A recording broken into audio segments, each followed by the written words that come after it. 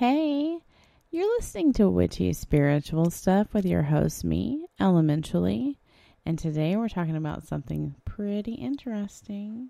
I'm going to teach you how to manifest a boyfriend in 5 easy steps. And when I say boyfriend, I mean boyfriend, girlfriend. Doesn't matter.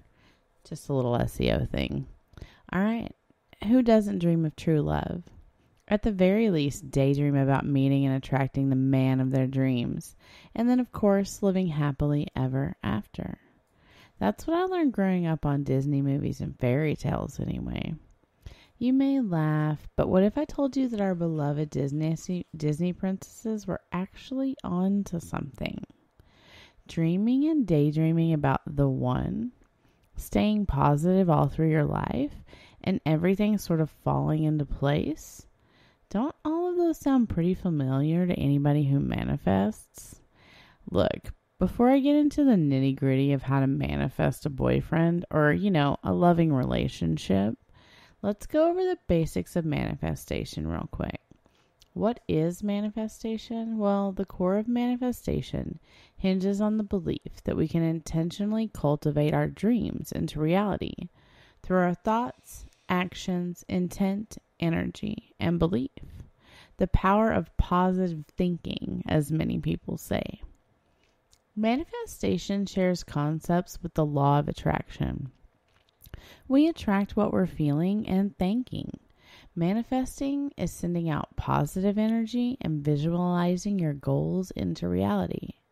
If you're constantly feeling down and thinking you'll never get a boyfriend, then that's what's going to happen.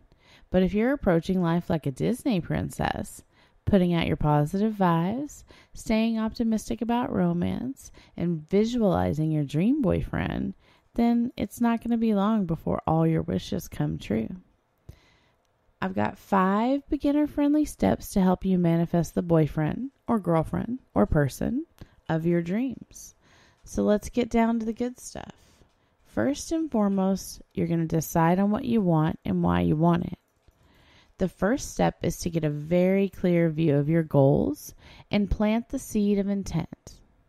The what in this step is a boyfriend or girlfriend or whatever you want. You can still be more specific though.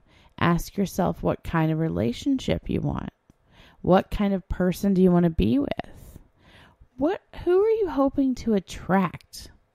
Next, you're going to need to answer these whys.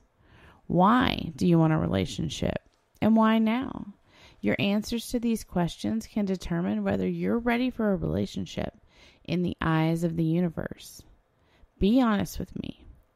If your reason for wanting to have a boyfriend is to make someone jealous or to get revenge on someone, are you going to be giving out and attracting the right kind of positive vibes? No freaking way. But if your underlying reason for wanting to attract a guy is because you feel ready for it, and you want to experience a loving partnership, then that's the kind of energy the universe will respond to positively. Now, the next thing you're going to do is visualize and embody it. Visualization is a large part of manifestation. Visualize what it would feel like to be in a loving relationship. Embody the feeling of being in love and how good it feels in your everyday life. Make many movies in your mind. Play it on loop and get yourself excited about having a significant other.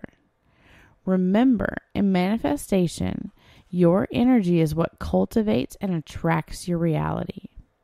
There's countless ways you can visualize and embody your intent. There's the TikTok viral 369 manifestation, which draws upon the power of numbers. This manifestation technique involves writing your intent 3, 6, and 9 times in the morning, afternoon, and evening, respectively.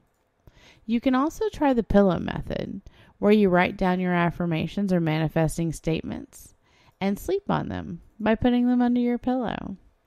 I really like journaling and using vision boards as a way to channel my energy, but you should just try them all out and do whichever one works for you. Manifestation's pretty personal like that. Next, you're going to need to get rid of your limiting beliefs. Get rid of any negative thoughts and notions about having a boyfriend, manifesting a boyfriend, or just getting into a loving relationship. Limiting beliefs are the negativity that surrounds you and constrains you. If you know what positive affirmations are, then this is easy.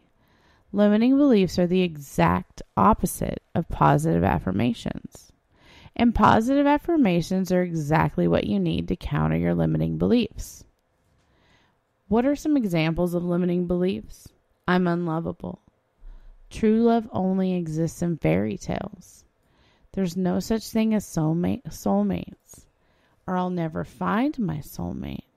I'm not attractive, cute, sexy, or interesting enough. I'll grow old alone. Whew, just saying those things out loud brought my entire energy down. Similar to how positive affirmations can pave the way to you getting a boyfriend, these limiting beliefs can block your way. Now you're going to align your actions. If you're pushing out intent and energy about finding the one, then align your actions with it. Don't ignore any opportunities the universe sends your way. Keep an eye out for potential opportunities to meet new people and step outside of your comfort zone. Don't just sit around in your room. Yes, you're going to trust the universe to work its magic, but for that to happen, you got to do a little work. You got to be a little proactive. On the flip side, though, not everything is a sign from the universe. Be smart about reading the signs and don't try to read into things that just aren't there. Don't say yes or pursue someone who doesn't match the qualities you're looking for in a boyfriend. That's just you pointing the whole universe in the wrong direction. And number 5, the hardest step of all, is to surrender and let go. This step is tough, but you have to learn how to step back and surrender your love life to the universe. Don't obsess over specific outcomes. That's not healthy and doesn't emit any positive energy. It's also a whole other matter from visualizing your intent. Obsessing over your progress and certain outcomes shows the universe that you don't believe in manifesting.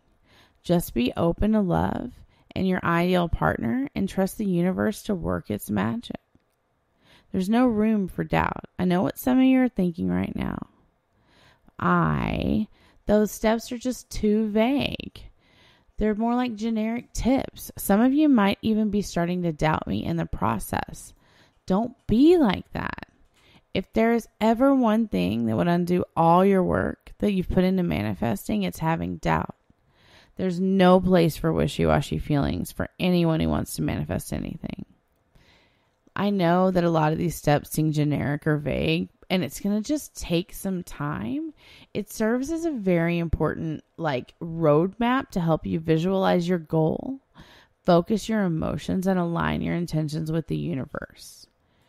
It's going to help you let go of your thoughts, beliefs, and emotions that can hold you back and block you from connecting with the universe. You need to listen to what the universe is saying.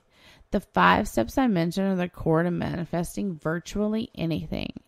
Not just how to manifest a boyfriend or girlfriend or whatever. When you follow these steps, you're laying the foundation for the universe to build your dreams, whatever they may be.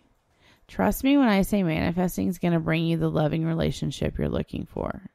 Most importantly, trust the process and trust that the universe is going to give you what's best for you.